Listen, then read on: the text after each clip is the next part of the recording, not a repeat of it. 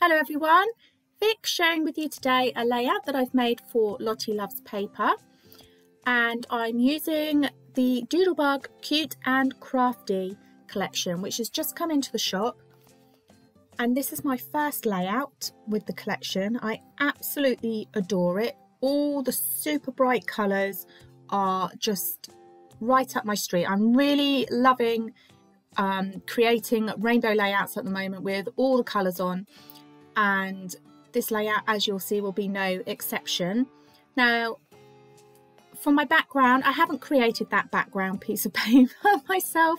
It is actually a piece of ready-to-use mixed media paper from one of the Vicki Boutin pads.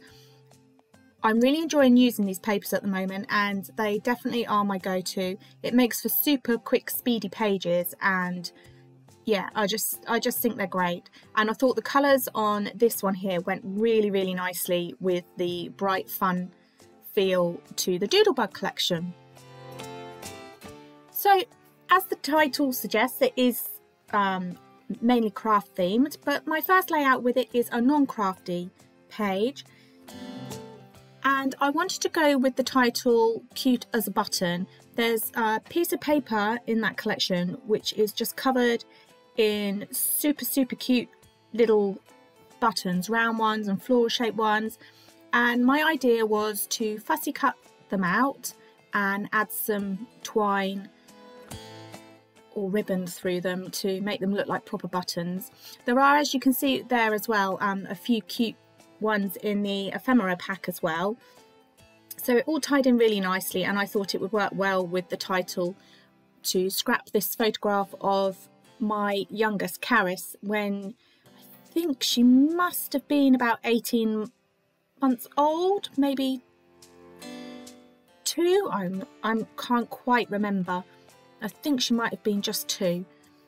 Anyway, I really love this photograph of her. We'd gone to a naming day for a friend of ours, little boy, and they had a professional photographer there, and I didn't realise that they'd snapped this shot, and she kindly gave it to me, and I just love it.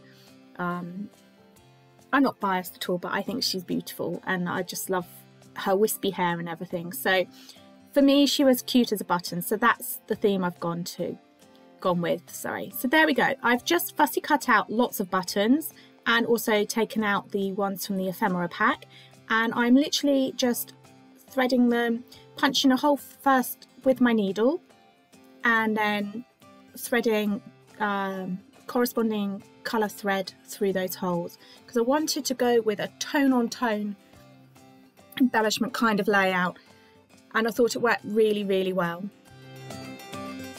Now, because most of the buttons are round, that's why I've gone for a round photograph. I've backed that onto a piece of black cardstock and then just distressed around the edges. The reason I did that was because in my mind, on rainbow layouts, adding pops of black here and there really help bring the whole page to life and make those colours even more bright and vivid on your page.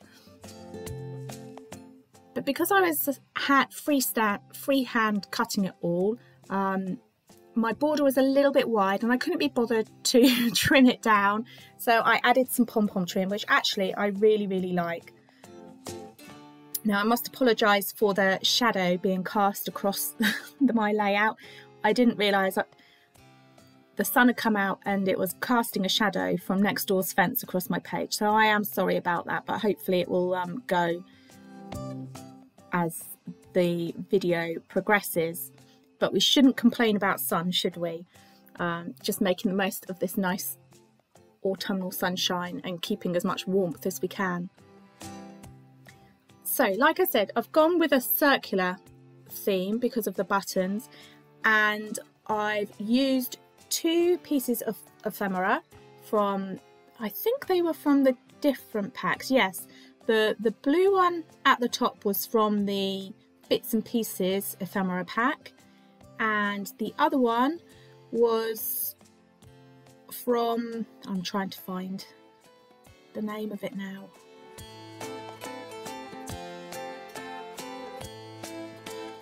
Was from the Chit Chat, that's the word I was looking for, the Chit Chat die cut ephemera piece pack. And that just helped keep that circular theme going across my page, a little bit of a diagonal. Now the page came together so quickly and easy for me, just because I had that beautiful background mixed media piece of paper to start me off. And I'm loving how it's coming out. So I've raised my photograph up on some sticky back foam just to bring that to the forefront of the layout, and I think the pom-pom trim around it and everything really helps draw your eye to that photograph as well. And then buttons with the twine and everything, I'm sticking down with some of my Nouveau glue, which actually this is the first time I've used Nouveau glue and I'm really liking it. I normally use Cosmic Shimmer glue, but I've been having real problems getting it with the fine tip nozzle at the moment, or they come to me and the nozzles, the fine tips are damaged and I have to send them back. So I thought I'd give Nouveau glue a try, and I've been really impressed with it so far. Sticks really well, and I love the fine tip on it as well. So, and it also, it's not blocked yet, so that is a bonus. So it may be my new go-to glue there. So I want to add some dimension onto my page, so I'm just sticking up the corners of those leaves that I've added in around the florals with some foam pads. And then I did think about bringing in some of these chipboard pieces from Pear Tree Cut Files to go along with some of the Bramble Fox perspectives, but that little rainbow, unfortunately, as you'll see in the end, I didn't think it went. It was too dark for me, and I wanted to try and keep that tone on tone embellishing going throughout my page. I could have painted it, but I thought it would look a little bit silly painted all in one colour, so unfortunately it doesn't make the cut. There we go. So stash busting a few of my old Bramble Fox perspectives,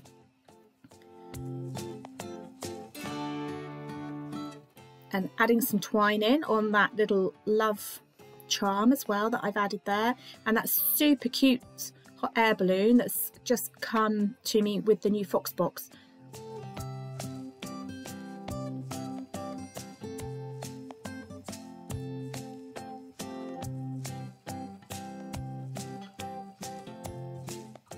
So just having a look through some more of my ephemera pieces there to see if I can add more to my page. I do like adding all the little bits. For me, that's what I enjoy the most with my scrapbooking. One, I have to love the photograph, but I love all the little finishing touches just to add a few more details to my page. So using some of the super cute speech bubbles there, the hello and the say cheese, and there's also a little white one that says sweet that I'm half sticking on top of that hot air balloon. I mean, how adorable are they? And I don't know if you can see as well, which you will do in the close-ups at the end, those big button ephemera pieces actually have cute little faces on. They are absolutely adorable, and that theme runs through the whole of this collection, with little crafty icon stickers and that with little faces on.